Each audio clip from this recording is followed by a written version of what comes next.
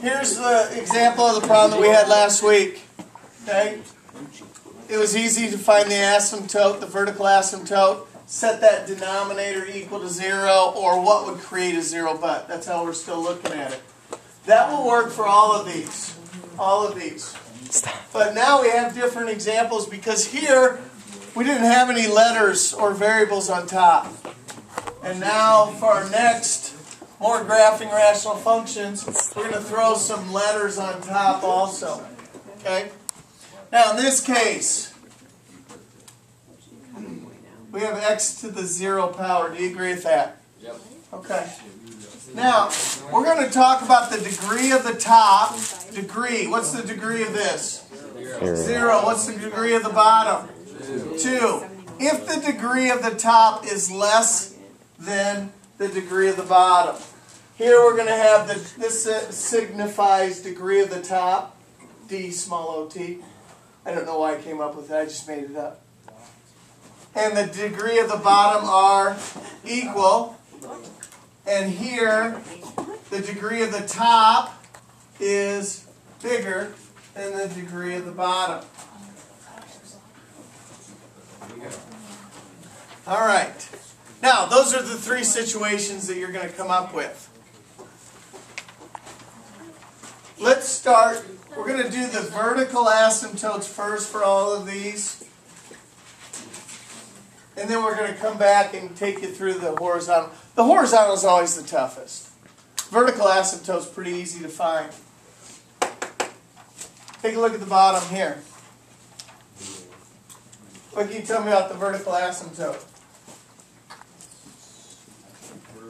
It's imaginary. Therefore, there is no vertical asymptote.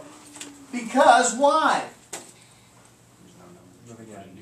Exactly. If I take this over into my little head, and remember we can't have 0 but, 0 denominator. I'd solve that, square root both sides. I get x is equal to positive negative I.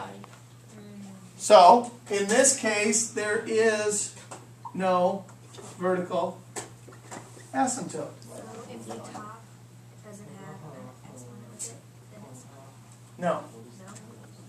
No, we're just, with the vertical asymptote, take your butt and set it equal to 0. That's the simplest way, just like here. Okay? So, here's a question for you. What's the domain then here?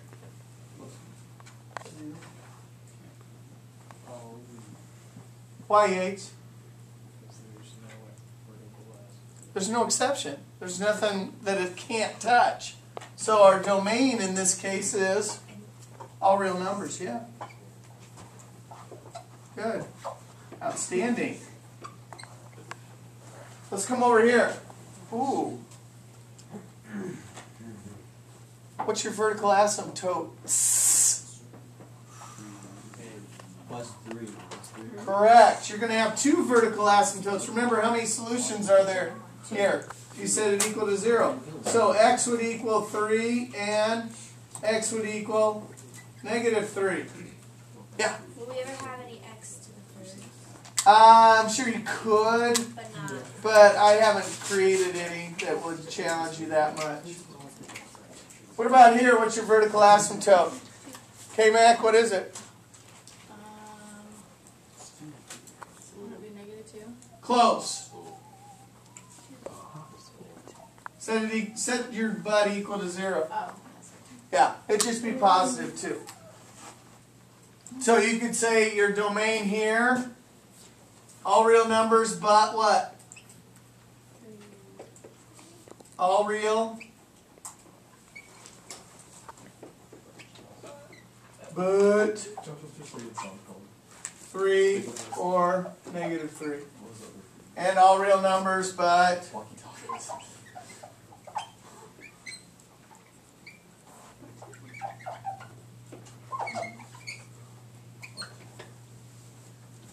my writing gets better as time goes on.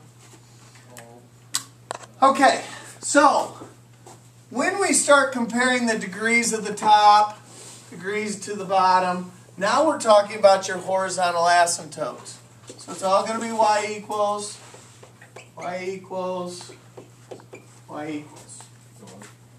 Okay?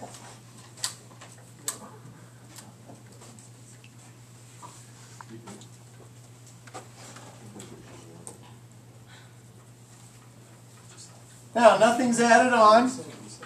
Nothing's added on, or we can say whatever's added on. That's going to be your horizontal asymptote. What's the horizontal asymptote here? 0. Absolutely.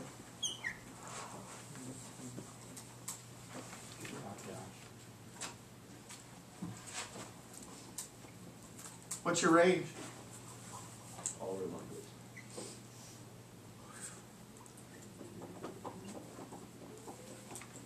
Close.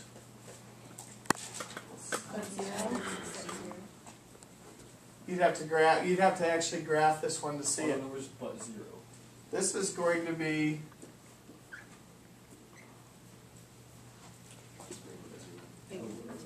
bigger than 0.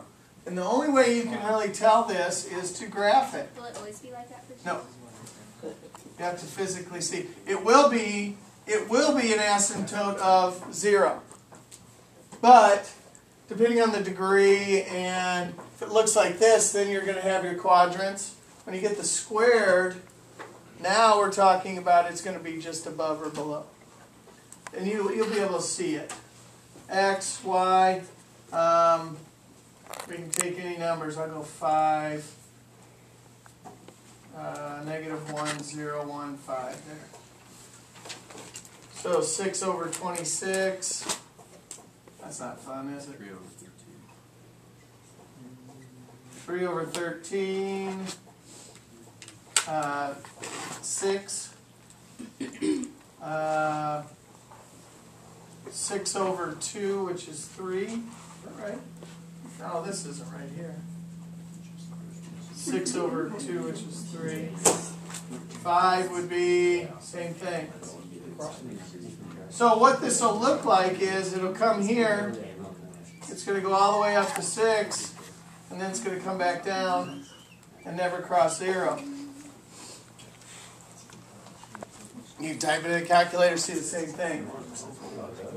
You know you got an asymptote here. That's 0. So your y values are all above 0 in this case. Normally a common response would be all real numbers but 0. I get you. I hear you. But we got some exceptions. That's why it's a prediction. It's a prediction, so we like to see. If your degree of your top is equal to the degree of the bottom, degree of the top is 2, degree of the bottom is 2. When this happens, take the lead coefficients. What's the lead coefficient on the top? 2. What's the lead coefficient on the bottom? There's your horizontal asymptote.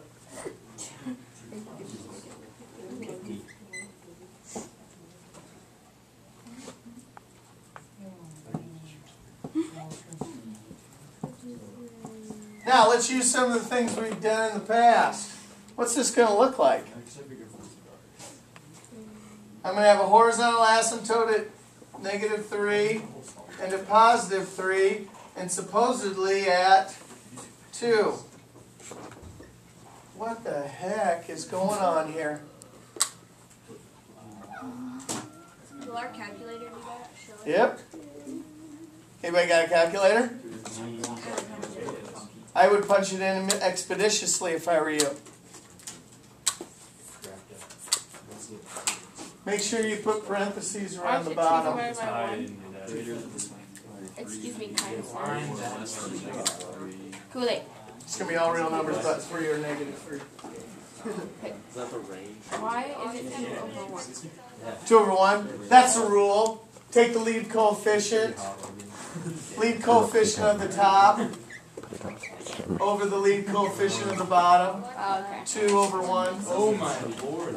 Look at that bad boy. Hey, anybody, you got it typed in? Right Here. Perfect. I didn't do it. Yeah, I just did it. Oh, did you do it? Mm-hmm. Oh, okay.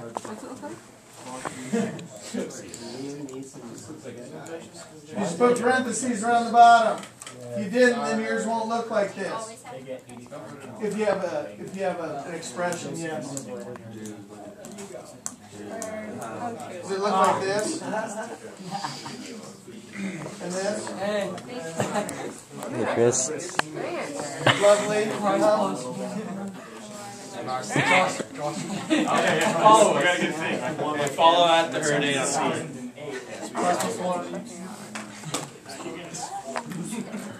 So again, this stuff helps you predict what it's going to look like. Predict. Hey, question. If the degree of the top is bigger than the degree of the bottom, there is no horizontal asymptote. So you have three options. The degree is smaller, then it will be y equals whatever's added on here. If they're equal, then you take the lead coefficients. If the top degree is bigger than the bottom degree, then there isn't one. Now, do you want to memorize it? I don't know. But it's nice to be able to predict, and if you can remember, I don't worry about the first one because this I can see degree top is smaller than degree bottom. The one that I always think about is this one. If they're equal, take the lead coefficients. That's the only one I memorize.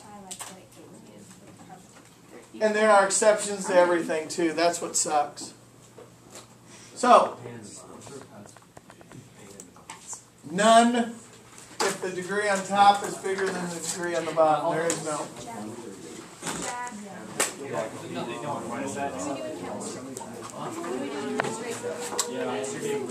take those. The entire time? Yeah, and you get your test back. I'll remember. That's pretty blurry. I need both.